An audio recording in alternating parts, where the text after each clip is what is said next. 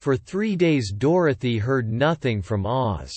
These were sad days for the little girl, although her friends were all quite happy and contented. The Scarecrow told them there were wonderful thoughts in his head, but he would not say what they were because he knew no one could understand them but himself. For 3 days Dorothy heard nothing from Oz. These were sad days for the little girl, although her friends were all quite happy and contented. The Scarecrow told them there were wonderful thoughts in his head, but he would not say what they were because he knew no one could understand them but himself. For 3 days Dorothy heard nothing from Oz. These were sad days for the little girl, although her friends were all quite happy and contented.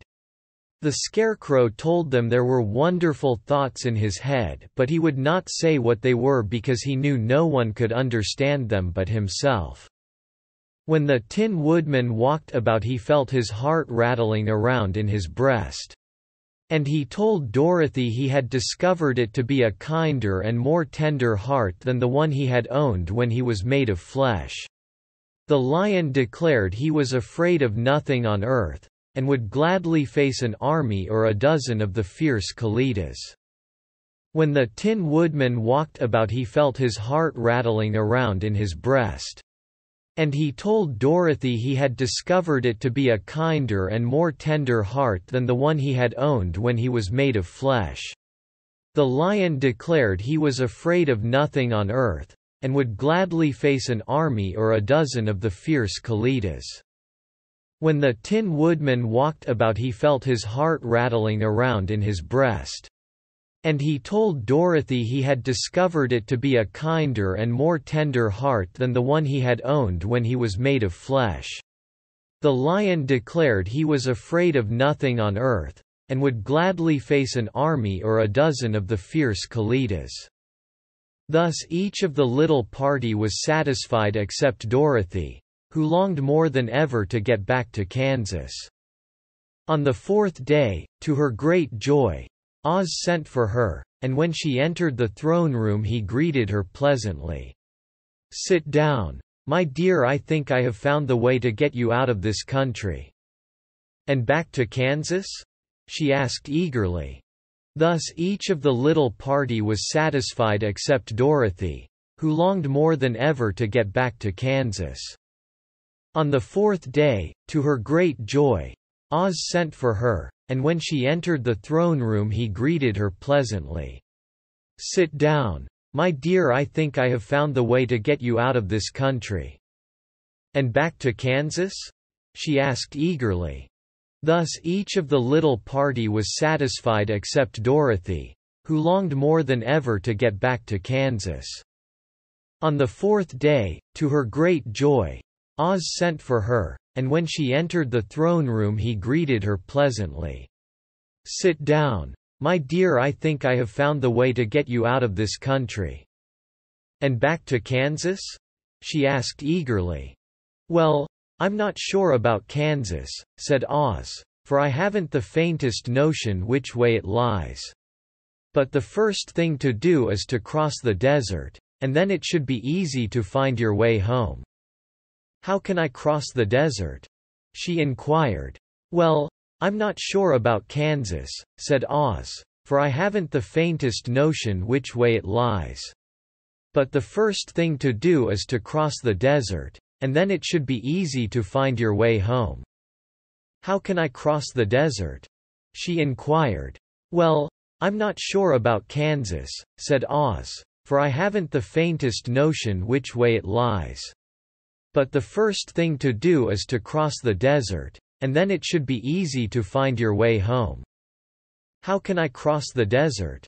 she inquired. "Well, I'll tell you what I think," said the little man. "You see, when I came to this country it was in a balloon. You also came through the air, being carried by a cyclone. So I believe the best way to get across the desert will be through the air.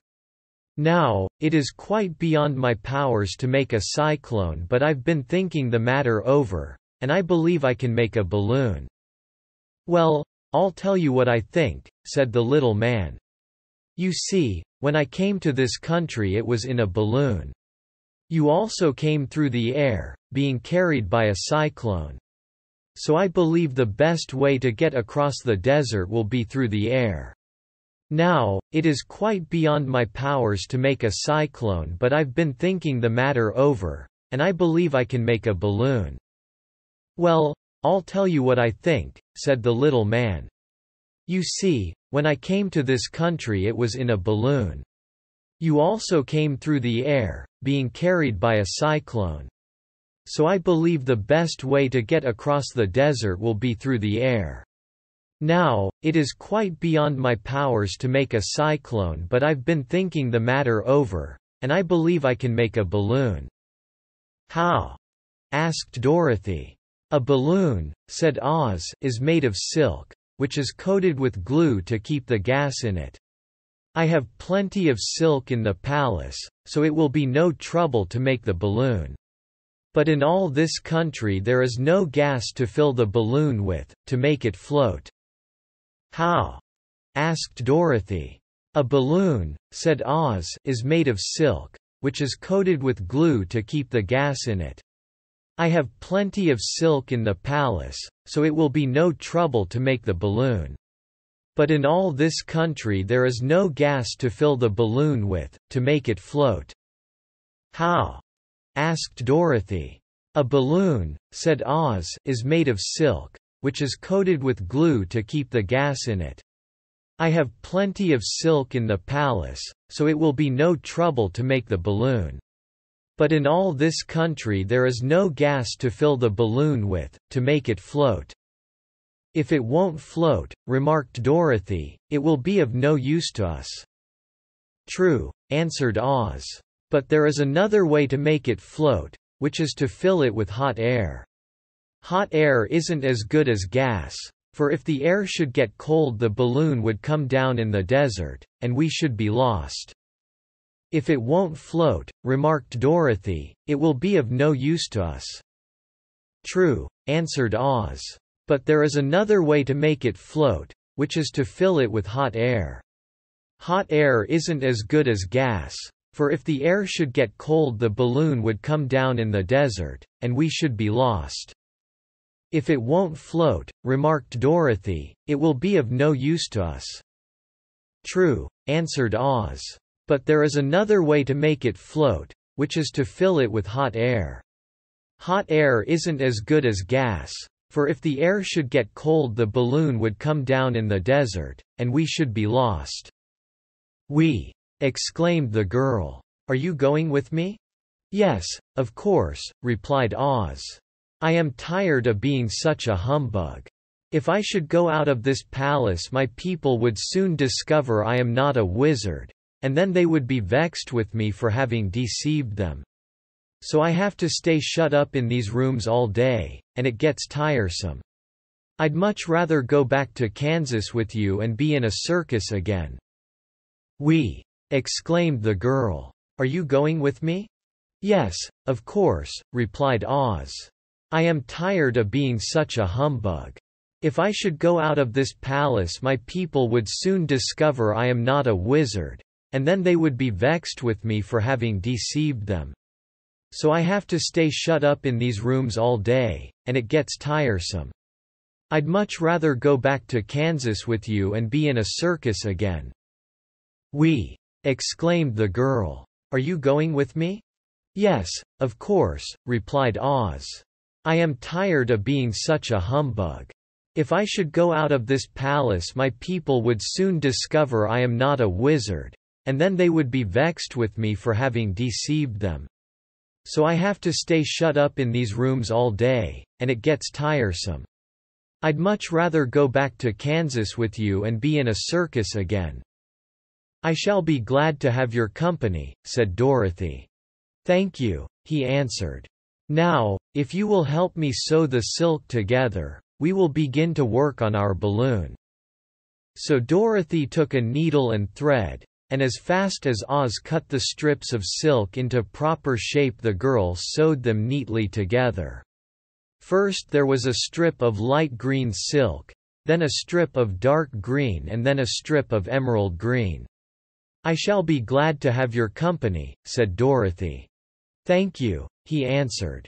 "Now, if you will help me sew the silk together, we will begin to work on our balloon." So Dorothy took a needle and thread, and as fast as Oz cut the strips of silk into proper shape, the girl sewed them neatly together. First there was a strip of light green silk, then a strip of dark green, and then a strip of emerald green. "I shall be glad to have your company," said Dorothy. "Thank you," he answered. "Now, if you will help me sew the silk together, we will begin to work on our balloon." So Dorothy took a needle and thread, and as fast as Oz cut the strips of silk into proper shape, the girl sewed them neatly together. First there was a strip of light green silk, then a strip of dark green, and then a strip of emerald green. For Oz had a fancy to make the balloon in different shades of the color about them. It took 3 days to sew all the strips together, but when it was finished they had a big bag of green silk more than 20 feet long. Then Oz painted it on the inside with a coat of thin glue, to make it airtight, after which he announced that the balloon was ready. For Oz had a fancy to make the balloon in different shades of the color about them. It took 3 days to sew all the strips together, but when it was finished they had a big bag of green silk more than 20 feet long. Then Oz painted it on the inside with a coat of thin glue, to make it airtight, after which he announced that the balloon was ready. For Oz had a fancy to make the balloon in different shades of the color about them. It took 3 days to sew all the strips together, but when it was finished they had a big bag of green silk more than 20 feet long. Then Oz painted it on the inside with a coat of thin glue, to make it airtight, after which he announced that the balloon was ready. "But we must have a basket to ride in," he said. So he sent the soldier with the green whiskers for a big clothes basket, which he fastened with many ropes to the bottom of the balloon. When it was all ready, Oz sent word to his people that he was going to make a visit to a great brother wizard who lived in the clouds. The news spread rapidly throughout the city and everyone came to see the wonderful sight. "But we must have a basket to ride in," he said. So he sent the soldier with the green whiskers for a big clothes basket, which he fastened with many ropes to the bottom of the balloon. When it was all ready, Oz sent word to his people that he was going to make a visit to a great brother wizard who lived in the clouds. The news spread rapidly throughout the city and everyone came to see the wonderful sight. "But we must have a basket to ride in," he said. So he sent the soldier with the green whiskers for a big clothes basket, which he fastened with many ropes to the bottom of the balloon. When it was all ready, Oz sent word to his people that he was going to make a visit to a great brother wizard who lived in the clouds. The news spread rapidly throughout the city and everyone came to see the wonderful sight. Oz ordered the balloon carried out in front of the palace, and the people gazed upon it with much curiosity. The Tin Woodman had chopped a big pile of wood, and now he made a fire of it. And Oz held the bottom of the balloon over the fire so that the hot air that arose from it would be caught in the silken bag. Gradually the balloon swelled out and rose into the air, until finally the basket just touched the ground. Oz ordered the balloon carried out in front of the palace, and the people gazed upon it with much curiosity. The Tin Woodman had chopped a big pile of wood, and now he made a fire of it. And Oz held the bottom of the balloon over the fire so that the hot air that arose from it would be caught in the silken bag. Gradually the balloon swelled out and rose into the air, until finally the basket just touched the ground. Oz ordered the balloon carried out in front of the palace, and the people gazed upon it with much curiosity. The Tin Woodman had chopped a big pile of wood, and now he made a fire of it. And Oz held the bottom of the balloon over the fire so that the hot air that arose from it would be caught in the silken bag. Gradually the balloon swelled out and rose into the air, until finally the basket just touched the ground. Then Oz got into the basket and said to all the people in a loud voice, "I am now going away to make a visit. While I am gone, the Scarecrow will rule over you. I command you to obey him as you would me." Then Oz got into the basket and said to all the people in a loud voice, "I am now going away to make a visit. While I am gone, the Scarecrow will rule over you. I command you to obey him as you would me." Then Oz got into the basket and said to all the people in a loud voice, "I am now going away to make a visit. While I am gone, the Scarecrow will rule over you. I command you to obey him as you would me." The balloon was by this time tugging hard at the rope that held it to the ground, for the air within it was hot. And this made it so much lighter in weight than the air without that it pulled hard to rise into the sky. "Come, Dorothy," cried the wizard. "Hurry up, or the balloon will fly away." The balloon was by this time tugging hard at the rope that held it to the ground, for the air within it was hot. And this made it so much lighter in weight than the air without that it pulled hard to rise into the sky. "Come, Dorothy," cried the wizard. "Hurry up, or the balloon will fly away." The balloon was by this time tugging hard at the rope that held it to the ground, for the air within it was hot. And this made it so much lighter in weight than the air without that it pulled hard to rise into the sky. "Come, Dorothy," cried the wizard. "Hurry up, or the balloon will fly away." "I can't find Toto anywhere," replied Dorothy, who did not wish to leave her little dog behind. Toto had run into the crowd to bark at a kitten, and Dorothy at last found him. She picked him up and ran towards the balloon. She was within a few steps of it, and Oz was holding out his hands to help her into the basket, when, crack, went the ropes. And the balloon rose into the air without her. "I can't find Toto anywhere," replied Dorothy, who did not wish to leave her little dog behind. Toto had run into the crowd to bark at a kitten, and Dorothy at last found him. She picked him up and ran towards the balloon. She was within a few steps of it, and Oz was holding out his hands to help her into the basket, when, crack, went the ropes. And the balloon rose into the air without her. "I can't find Toto anywhere," replied Dorothy, who did not wish to leave her little dog behind. Toto had run into the crowd to bark at a kitten, and Dorothy at last found him. She picked him up and ran towards the balloon.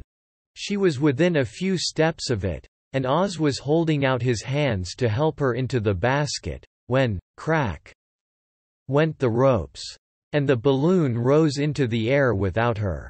"Come back," she screamed. "I want to go, too." "I can't come back, my dear," called Oz from the basket. "Goodbye. Goodbye," shouted everyone, and all eyes were turned upward to where the wizard was riding in the basket, rising every moment farther and farther into the sky. "Come back," she screamed. "I want to go, too." "I can't come back, my dear," called Oz from the basket. "Goodbye. Goodbye," shouted everyone, and all eyes were turned upward to where the wizard was riding in the basket, rising every moment farther and farther into the sky. "Come back," she screamed. "I want to go, too." "I can't come back, my dear," called Oz from the basket. "Goodbye. Goodbye," shouted everyone, and all eyes were turned upward to where the wizard was riding in the basket, rising every moment farther and farther into the sky. And that was the last any of them ever saw of Oz, the wonderful wizard, though he may have reached Omaha safely, and be there now, for all we know. But the people remembered him lovingly, and said to one another, "And that was the last any of them ever saw of Oz, the wonderful wizard, though he may have reached Omaha safely, and be there now, for all we know." But the people remembered him lovingly, and said to one another, "And that was the last any of them ever saw of Oz, the wonderful wizard, though he may have reached Omaha safely, and be there now, for all we know." But the people remembered him lovingly, and said to one another, "Oz was always our friend. When he was here he built for us this beautiful emerald city, and now he is gone he has left the wise scarecrow to rule over us." Still, for many days they grieved over the loss of the wonderful wizard, and would not be comforted. "Oz was always our friend. When he was here he built for us this beautiful emerald city, and now he is gone he has left the wise scarecrow to rule over us." Still, for many days they grieved over the loss of the wonderful wizard, and would not be comforted. "Oz was always our friend. When he was here he built for us this beautiful emerald city, and now he is gone he has left the wise scarecrow to rule over us." Still, for many days they grieved over the loss of the wonderful wizard, and would not be comforted.